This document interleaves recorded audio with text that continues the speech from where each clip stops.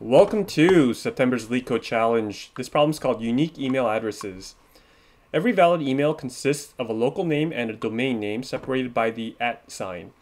Besides lowercase letters, the email may contain one or more periods or plus symbols. For example, alice@leetcode.com.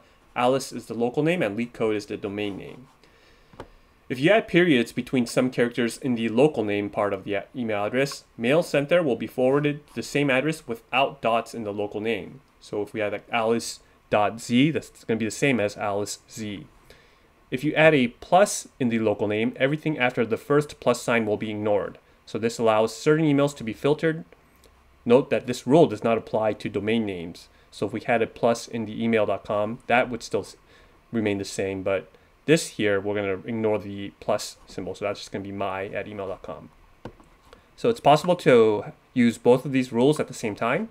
And given an array of strings emails where we send one email to each email, return the number of different addresses that actually receive emails.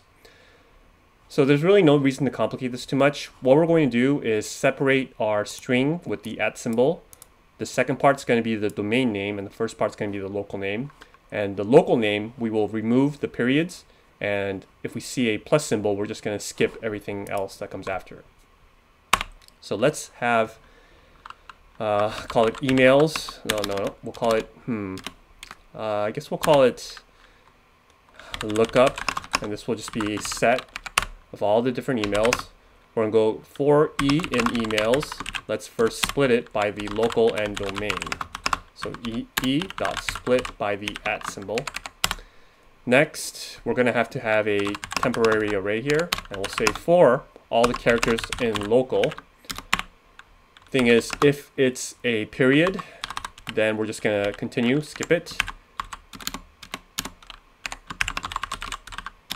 Else, or I should just say if C equals a plus symbol, then we're going to break our loop. Otherwise, add to our temp list whatever character is inside there. And we're going to add to our lookup now. Let's see, we'll do a string join of the temporary array. And we're going to add the local name to that as well here. Let's see, we'll say @ plus domain. Finally, just return the length of the lookup.